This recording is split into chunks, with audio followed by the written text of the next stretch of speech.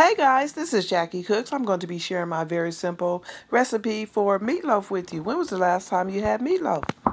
We're going to start off just by breaking up about 3 pounds of ground chuck. We're going to add in about 1 cup of crushed crackers. You can also use breadcrumbs or oatmeal if you like. We're going to mix those crushed crackers in very well. Man, he wants that bowl, doesn't he?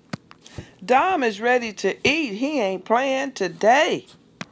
Now you can add bell pepper if you like, fresh onions for this recipe. I'm going to use about a half a cup of chopped onions. I'm just going to pour that in. We're just going to add this 1 egg slightly beaten to hold everything together. Of course you can use whatever seasonings you want, but I'm going to use 1 teaspoon of ground black pepper, 1 teaspoon of salt, 2 teaspoons of onion powder. Mix that very well with my wooden spoon. Woo!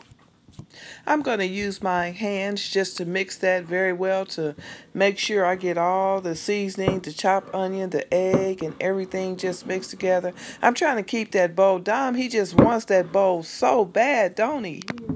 I'm going to use my glass meatloaf pan to try to get it in there if I can keep it away from Dom.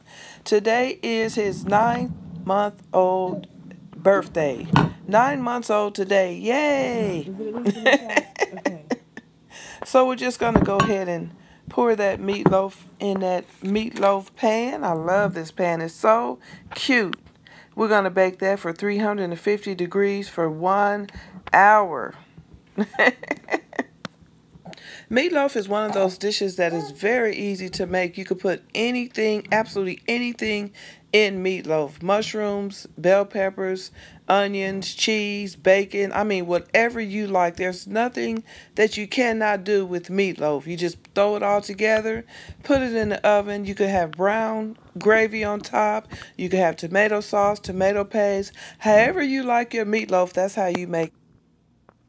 Okay guys, our meatloaf is done. I mixed up 8 ounces of tomato sauce and 3 ounces of tomato paste. And I go ahead and spread that on top with my spoon. Oh my God, it smells so good, guys. The onions, oh my God, it smells so good. But you just want to go ahead and just put that back in the oven for 20 minutes. Okay guys, it's been 20 minutes and it looks delicious. It's time to slice and dice our meatloaf and get on down. Woo! If you guys enjoyed this video, please give me a thumbs up and comment below when was the last time you had meatloaf. See you in the next video. Love ya.